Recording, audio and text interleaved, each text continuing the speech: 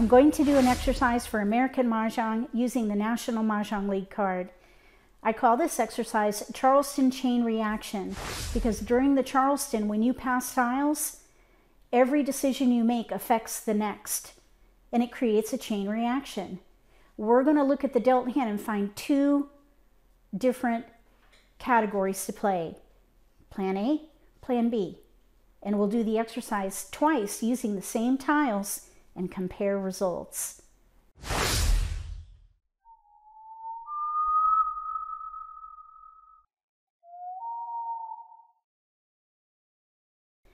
If you're new to Mahjong, or if you already know how to play and just want to build your skills, consider subscribing to my channel. That way you won't miss anything. We're going to be non-dealer for this exercise, so I'll get 13 tiles and then I'll create a mock Charleston with no jokers.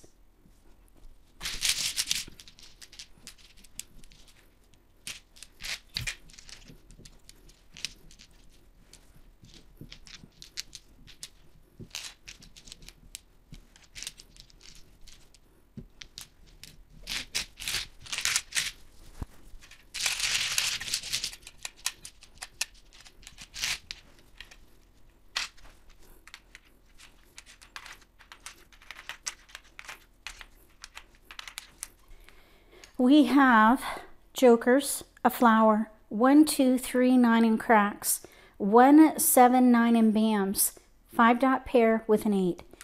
If these were your tiles, what would be your plan A and what would be your plan B?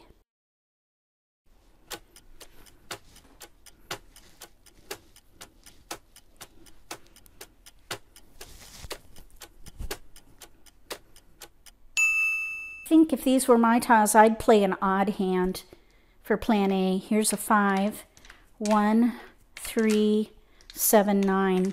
There's a hand there with no gaps. I would keep all the odds. We have to let something go though, right there. For plan B, we have 1, 3, 5, 7, 9, or maybe little odds. So let's do the first odd hand, no gaps, or maybe for plan B, 1, 3, 5, 1, 3, 5, little odds. We have 1, 3 here. So let's pass the 1 bam. Oh, you know what? I need to take a photo of our dealt hand.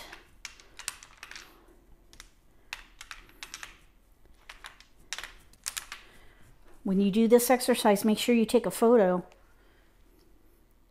because you got to recreate it. So we're going to do 1, 3, 5, 7, 9 for the first one. So these are all discards really. Let's pass 2, 8, 1 right there. Let's take a photo.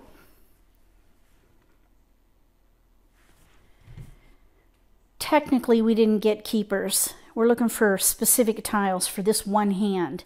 This is one reason why I really don't like to pick a hand right away. We actually have another hand in here. 5, 7, 7, 9. Let's just keep that and pass these 3. We'll take a photo. And we got a keeper. 1, 3, 5, 7, 9. So we're going to let that go. We'll take a photo. Oops.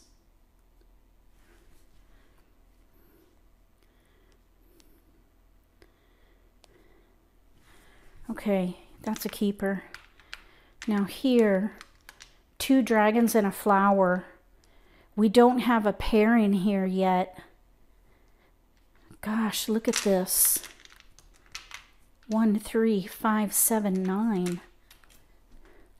Right across left. Yikes. I think I would stop the Charleston. I would not pass. I would not pass a flower, and I wouldn't pass 2 dragons.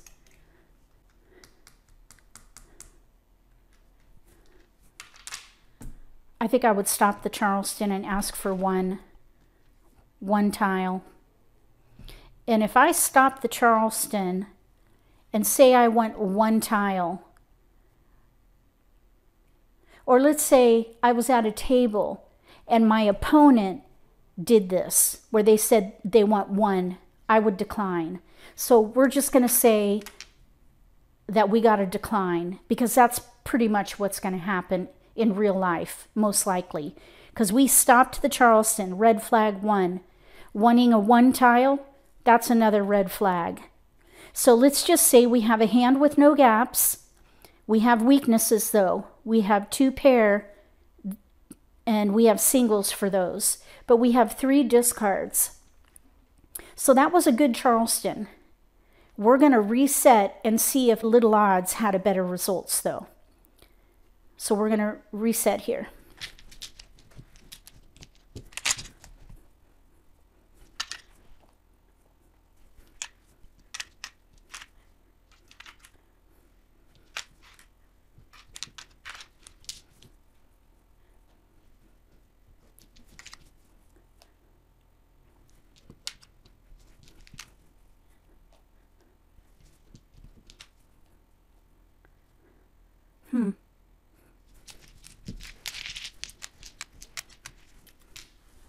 Here's what we started with. We stopped the Charleston, so I don't know what's in here. So I just mixed them up and recreated 3 passes. Since we didn't go into them, it has no effect. Okay, so little odds. 1, 3, 5, 1. All little odds. You know, we could maybe even do a 1, 2, 3, 4, 5. If we get a 4, bam. We even have a flower here. We could do 2, 3, or single pair pung, Kong, 4, bam, Kong, 5. Let's just see. We've got tiles we can pass. We got a 5. So let's pass these 3. 3s. And a 4. Here's a 3. So we're thinking little odds probably. Here's 1, 2, 3, 4. 2, 3, 4, 5. 1, 3, 5, 5, 1, 3. We have 1, 3, 5, 5. That is a hand right there. 1, 3, 5, 5. So I would probably pass 1, 3, 4. Focus on little odds. And, ooh, dragons. We're gonna break it up.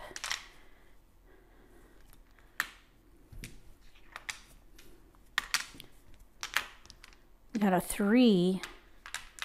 Might as well keep it. This is a little bit risky. Okay, 1, 3, 3, 5. I would pass these 3. No keepers. I would not pass like numbers. 1, 3, 5, 5. I think what I would do is let the 3 crack go, because we have a hand here with no gaps, and I would want to pass fully.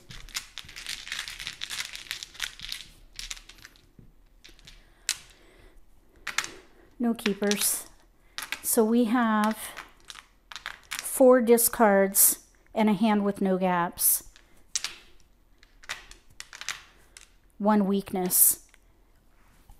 We could pung here, pung here. We just need 1 good pick for the flowers, because we need a Kong and then a pair in here. Even though we have 4 discards, we have a hand with no gaps, 1 weakness. The other one, we had a hand with no gaps and 3 discards with 2 weaknesses. So I think the results here were equitable. Either hand would have worked out great. When you first get your dealt hand, always look for the strength of the hand, but try to find a plan A and a plan B. Just in case you don't get tiles for plan A, maybe you can switch to plan B, even mid-Charleston. If you like this video, give me a thumbs up. If you haven't subscribed to my channel, consider subscribing. Click the little gray bell if you do. That way you'll get notification for when I post new videos, and you won't miss an opportunity to learn a new strategy or pick up an insight to the game that could give you an advantage at the table. Between now and the next video, may all your picks be keepers.